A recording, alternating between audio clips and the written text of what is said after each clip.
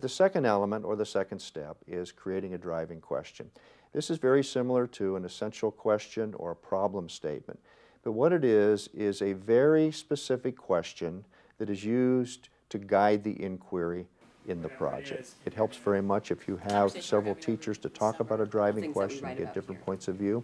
And the best driving questions result from this brainstorming process that's required before you settle on one question. Something about the component parts and what happens if you have a system. What's the role of the individual parts of the system, and what happens if you remove one of those parts? So like if you look at Watershed in Indian Valley, and you look at one component, and you look at the impact of an individual component that's been removed or altered, that you could transfer that same understanding to the watershed of the Rio Grande or the Colorado River or something like that. Or possibly other systems. Or to other systems like a human. Okay, or another system. Right. There's a sense of, can you take lessons learned at a local scale and apply them to larger scale issues? I want something in there about components of systems and variables. They're going to be looking at a watershed that works right, and then things basically that are introduced into a watershed that upset that. You change one thing, and it's possible that And does it fall apart or not? Right. Or if you change one thing by adding something else, things could fall apart or not. I heard that this was getting close. What can we learn from the study of watersheds about systems and interconnectedness? I think we're getting there. I don't just want us to create a question that we don't have the students sit down and answer at the end of this. And it's an answer that's meaningful and also allows for different interpretations.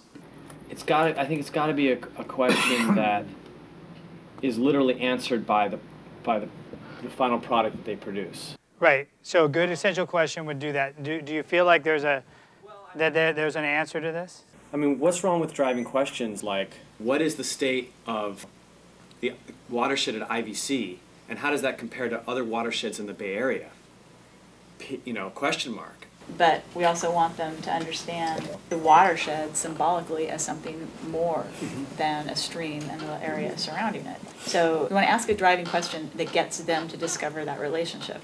In order to make that happen, you have to have an increasingly abstract question. Is that really serving our ninth graders if we're really trying to improve really specific skills?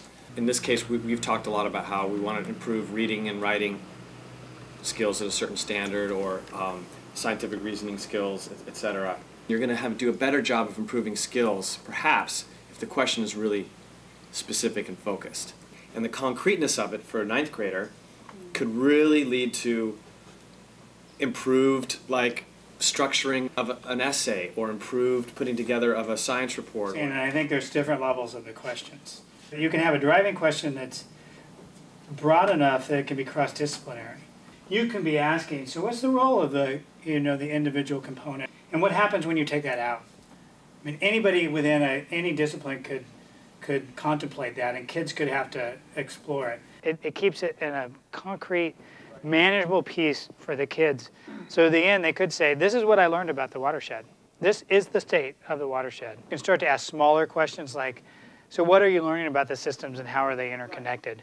And make those journal questions that they ponder. I thought that conversation was really rich and powerful in our development as a team, and for the teachers' understanding of developing projects, because they were building on what they had learned from the first couple projects that they had done.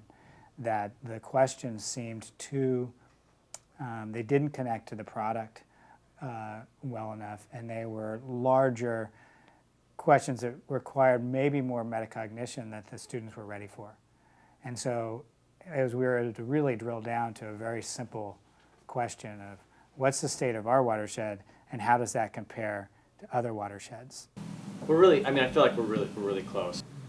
Well, I mean, is that close enough? Yeah, it's close enough. I think I said, what is the state of the I.V.C. watershed and how does it compare to other Bay Area watersheds? Can we live with that? Yeah. All right.